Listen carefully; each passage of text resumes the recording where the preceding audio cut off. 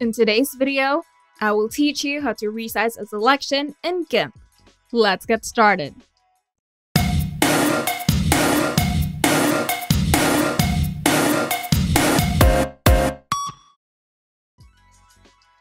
In Gimp, there are two ways to go about resizing a selection, and they're pretty simple and easy to learn. The first one is built into the Select tool. You can either use the Rectangle Select tool, or the Ellipse Select tool, or any of the selection tools to do this method. But for the sake of the video, I'm going to use the Rectangle Select tool. Now, make your selection. And after making the selection, there will be handles as you hover over the selection.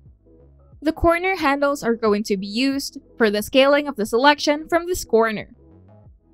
And when you hover over the middle corners, this handle will appear, which you can use to scale the selection horizontally or vertically. And when you hover over the side corners, you can use this to widen or narrow down your selection. But if you want to scale the image within the selection, you can resize it by using the Scale tool. After using the selection tool of your choice, go to the toolbox and select the Scale tool. Now, click on the selected area to activate the Scale dialog box. Alternatively, you can go to the Layers, Transform, then Scale. In the Scale dialog box, you'll see handles around the selection. Click and drag on any handles to resize the selection. Then hold down the Shift key while dragging to maintain the aspect ratio.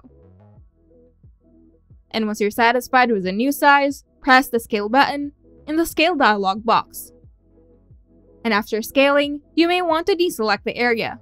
So simply press Shift-Ctrl-A or go to Select, then None.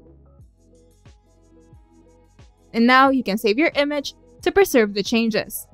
Keep in mind that resizing a selection doesn't resize the entire image, but only the selected portion. If you want to resize the entire image, simply use the Image, then Scale Image option. Remember that when working with selections, it's essential to be on the correct layer. If you're working on a specific layer, make sure it's selected in the Layers panel before applying any transformations. And now you can experiment with the Scale tool to find the size that suits your needs. And feel free to adjust as necessary. If you find this video helpful, make sure to leave a like and subscribe. And if you want to see more tutorials, turn on the notification bell to get notified whenever we upload new videos.